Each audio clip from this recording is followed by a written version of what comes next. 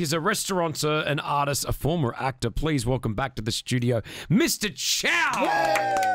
Yeah. As an artist, M. Let's go to why you're actually in Dubai right now. You launched it yesterday. Sotheby's Dubai will be holding an exhibition of Mr. Chow's art, who has gone back to painting after a 50-year break. Well, I started painting in 56. Okay. Wow. And I painted religiously for 10 years.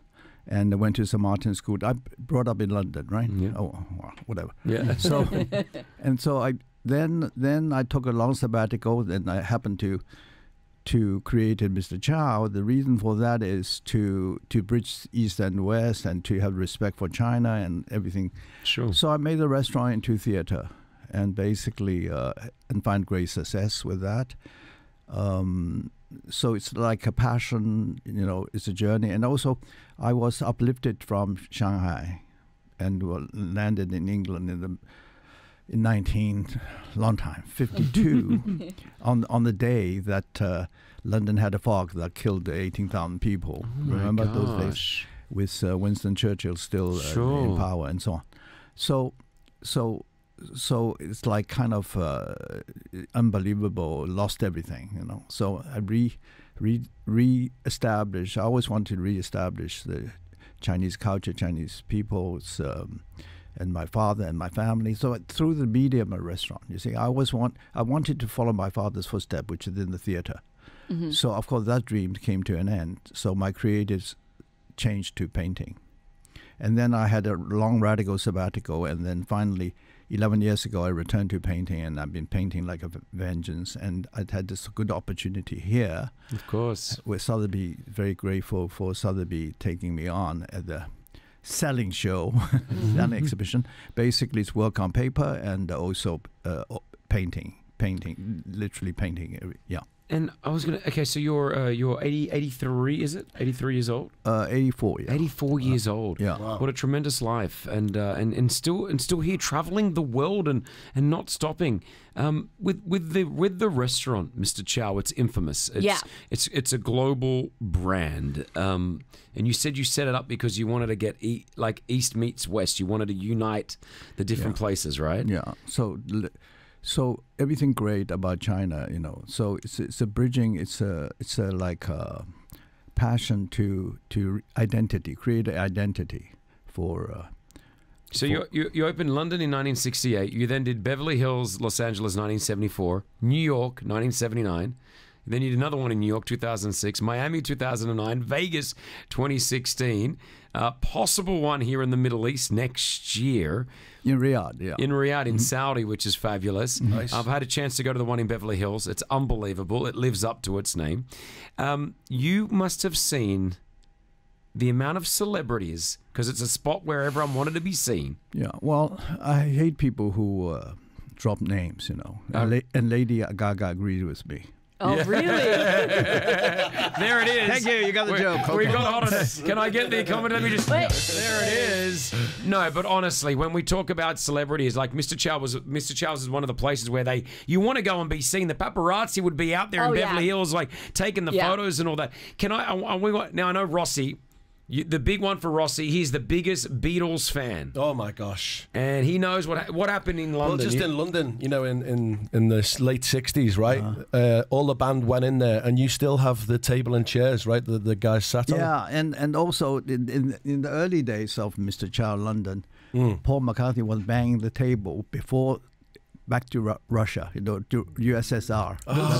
Before the release. Oh my God! And also, John. John, you call him John. We call him John Lennon. Yes. Yeah. John kind of had Last Supper. It was tragic on the Monday night, and he had dinner at Mr. Chow on Sunday night. So one of John Lennon's final meals that not the final meal quite, but you know what I mean. Yeah. So it's the whole tragedy of that. So Mr. Chow went through all that international, it has a kind of drama, so to speak. Who was the first big name you can remember that came to the London restaurant, or any of them? Everybody. I mean, everybody came. You have to take away all the names. If you touch area, I would name them. So you got to touch an area. Marilyn Monroe ever? No, never Marilyn Monroe. But on that note, Marlene Dietrich, Lana Turner, Ava Gardner. All these legends, huh? Ingrid Bergman, on the women's side and on the male, so the list goes on. Would you and still continue to do so? It still does till today. Like all the celebs that we play, their music everywhere, go to Mr. Chow. Would you always make it a personal point to go up to each and every single one of them, like it became a relationship somewhat? Yeah, because I come from a theatrical family, and so the restaurant's designed for creative people, right? Whoever creative, if you are, So most people, you ask them, are you creative? They say they are. So all the celebrities come to your restaurants around the world. We mentioned Al Pacino. You're like, oh, he's actually a good friend. Your list of celebrity friends must be just huge. Huge. Well, I know everyone. I'm not necessarily good friends with everybody. Yeah, too many, So, but I touch upon all the So we were talking about my first movie about Liverpool. Exactly. So your first, we were explaining that Rossi's from Liverpool, and then you gets mentioned so much Liverpool on this show. It's so true. And then you said your first ever movie was 1956. Liverpool. Wow. Directed by Basil Dearden and with Peter Cushing. I don't know whether you know him. Okay, I don't. Rossi, mate. Peter Cushing did all the horror movies, and Stanley Baker, Anne Haywood, and David McCallum, and it's about I don't know. It's about the delinquency, right? So that's 1956, and since then I've done 18 movies. And the one movie I just finished was Paris Hilton, directed by Tony Kaye, incredible director. And starring newcomer, Julian Schnabel's son. And it's called The Trainer. He wrote the screenplay. It's called The Train. The Trainer. The Trainer. Trainer. It's a kind of a comedy, dark comedy, but Tony Kaye's unbelievable. And Paris Hilton and we had a scene together about playing poker. How was that?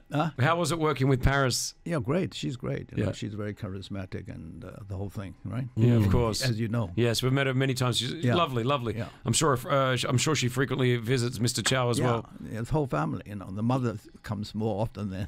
Do you have the Kardashians come through? Yes, everyone been one time or another. Yeah. And your spot, especially in Beverly Hills, it was renowned for having the paparazzi just wait outside for the celebrities to walk out. Yeah. Did you? I mean, that's good for business, no? Well, sometimes can be out of hand, but we went through periods, So we the thing is, Mr. Chow been there so long, over half a century, 54 years to be precise, and started from day one. Started with Swing in London, which everybody was there, all the Beatles, all the Stones, the whole thing. The Rolling Stones, Rossi. I love that. Also, all the Hollywood movie were made there, right? Sammy Davis Jr. and all that. Yeah. Whole crowd. Peter Sellers. So when they were filming movies in Mr. Chow, they were using it. Would you have to shut down the restaurant? Yeah, so Mr. Chow restaurant been in many movies. Yes, right? as a so. So cool, man. Yeah. Did you ever? Can I? I've got a few friends that are restaurateurs here in the region. Yeah. What advice do you give to someone? Because I have no advice. Just learn from them. Okay. One thing I would say. Okay. Especially on this slightly high-end restaurant. Restaurant's not like a bank. It's like a musical. Interesting. Not like a bank. It's a musical. It's an experience. You're saying? No, the whole setup is like a musical. You have the leading man. Mm-hmm. You have the performance, and you have high and the low, and every moment's entertainment. And if you go through a musical, you have a chance of it to more exciting. Every night you're looking for the moment of high. Yeah. So all the cast, all the costumes, waiters, but most restaurants, unfortunately, they treat it like a bank. It's no good. So you have to make it like a musical. So then you go to a different level.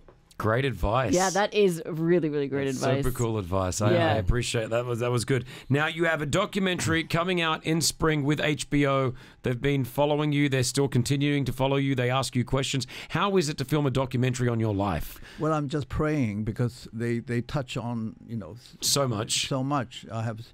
So it's 2-hour documentary, and HBO and Nick Hooker, an incredible director, and Graydon Carter is producing it. He's high quality. So I have faith in them. They'll do you good. Them. Yeah, they'll do you good. Don't worry, Mr. Chow. They'll do you good. And I pray. Muhammad Ali? Muhammad Ali, yeah. I apart from the restaurant, I went to a party with him, and then a friend, his friend's birthday party, and I was invited. I met him there, and then he's an actor. Now he's passed away, and I happened to bought him birthday party a chocolate cake, and he said, "Wow, you really got a sense of humor." So it was very funny. So yeah, he's like, when you see him, it's like, wow, like forget it. Yeah, oh, really? Yeah. Love that.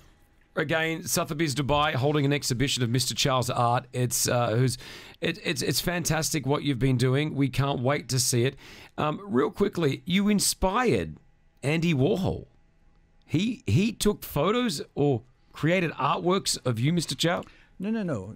I didn't necessarily inspire Andy, but I lived through that period, the late part of Andy, meaning when Mr. Chow in the 80s. So I kind of Mr. Chow opened in 1978, closing of the Studio 54. And at the time, the clothing of Studio 54, Ian Traeger gave me a birthday party with, and there was no liquor license. There were some problems. Sure. Anyway, so the huge, that's what the end of Studio 54 was the beginning of Mr. Chow New York. Wow. And at that time, for the decade, all the artists, there's like a cafe, it's like a very chic cafe. Yeah. And everybody was there, Jean-Michel Basquiat, Julian Stabo, Andy, and so that was the art period in New York. You gave them a place to come and hang out. That's what right. You did. Yeah. You gave them a place. What a remarkable life. What a remarkable story. And it continues. He doesn't stop. 84 years old, and he's in the Virgin Radio studios. We are so honored that you've made your way all the way, obviously, to this region, but also to these very, very cool studios that we have. We're grateful because you just made them a lot cooler this morning. Thank you for joining us, and you please welcome back anytime. Thank you.